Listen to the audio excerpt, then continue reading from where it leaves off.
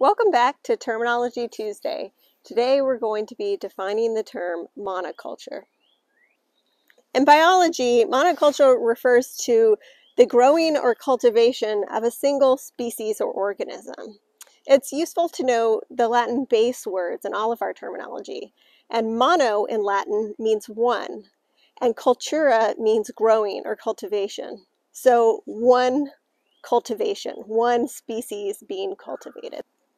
This term is often used specifically for large-scale agriculture when one single crop is planted, like a monoculture of corn or a monoculture of soybeans. But it can also refer to any occurrence or region dominated by a single species or organism. Monocultures are not very common in nature, but they do occur in areas where there are such extreme conditions that only one species has adapted to fill and thrive in that niche.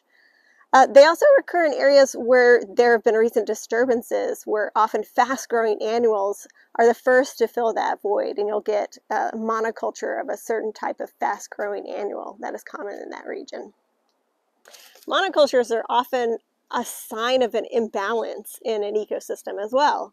And that imbalance is often caused by invasive species.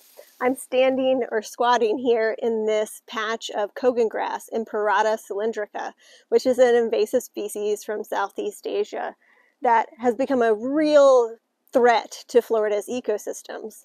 Next week is National Invasive Species Awareness Week, and so we'll be going more into what an invasive species is, the impact that they have on our ecosystems, and how we as individuals can help to alleviate that impact.